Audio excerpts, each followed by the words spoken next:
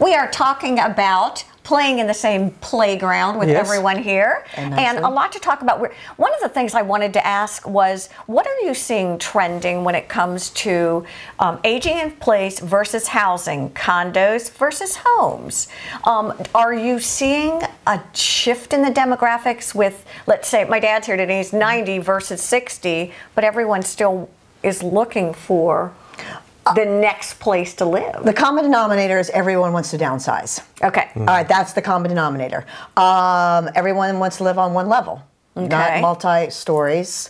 I never realized how important that was. Oh, gosh. Especially when he's talking about occupational therapy, going into the home, stairs, steps, ramps, and that's the beautiful thing about the Cypress. It's all on one level. There's no reason that you can't transfer from A to B, from the clubhouse, walk to the dining room, to your apartment, to your cottage. I think again the biggest thing is downsizing. What does that look like? It looks like if you're currently in a 3,000 square foot home, folks typically downsize about a third. Okay. And I've been doing this a long time. Believe it or not, that's sort of my measurement. That's my formula. I have had some folks downsize even more, but about a third. So that's like 2,100 square foot home or an apartment or villa.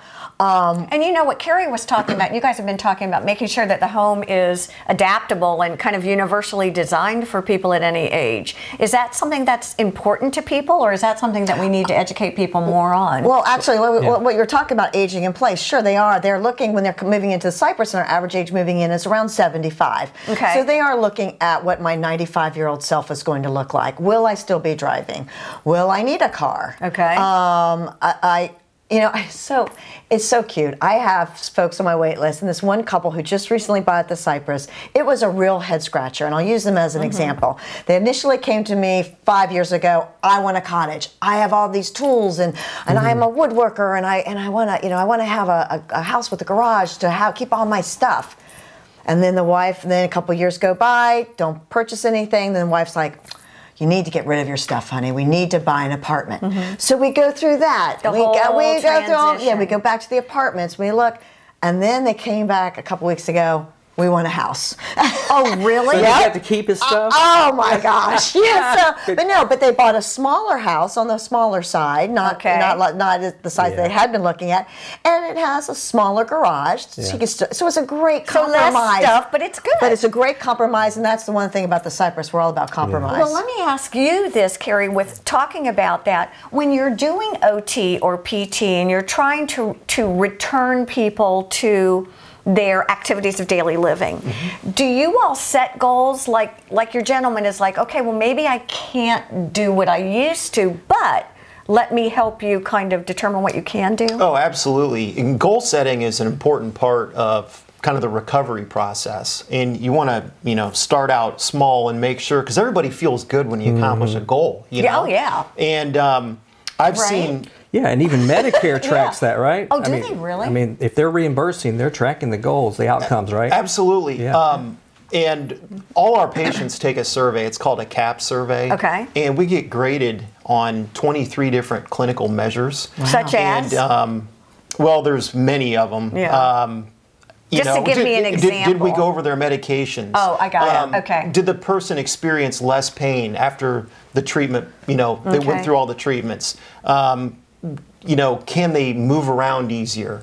Just different criteria like that. Yeah. But so that's all tracked, and it's all public record. You can actually go on Medicare Home Health Compare and look at our star rating. Oh, we did have a 5 out of 5 star patient satisfaction rating last month. So it's something that we were really excited about. That's huge. Yeah, it really is. If the patients are happy with you, they're more motivated to get better. And they get very excited when our PTs, OTs, nurses come over and work with them. And I've seen people, we've had people who might have had a minor stroke, and they get excited when they come over, and it might be something that we take for granted, just getting out of your chair and walking 10 steps, but they're focused and they're excited about it. So we do set goals, and more often than not, we help people get better.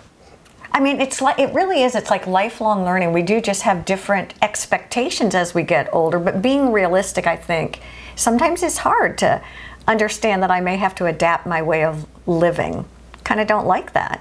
Yeah. Yeah, we all hate change. Yeah, exactly. Do you see that a lot with even the housing? Is it tough for people to downsize, to know what to keep with? Oh, absolutely. And that's why even the Cypress, we sought out a company out of Charlotte who ended up bringing the company down to Hilton Head called Fresh Start Transitions in order to help them get stuff out of the attic and get rid of their stuff and take things to the charitable organizations. And as part of our marketing, we pay for 10 hours of that to help them. It's sort of a buffet. You can have, they can pack you, or they can unpack you, or they can just help you clean out your garage. Oh, that's brilliant. I know, right? It's a home run, and people love it. And it's just that little bit of help that, like you were saying, you can do this. Yeah, just exactly. you can be like a sideline cheerlealer. Yeah. But I've had those hats for 80 years. Don't make me get rid of them. Shoulder pads are no longer in style. You never know. You never know. So anyway, yeah. Exactly. And you still have yours, right? Yeah. Yes.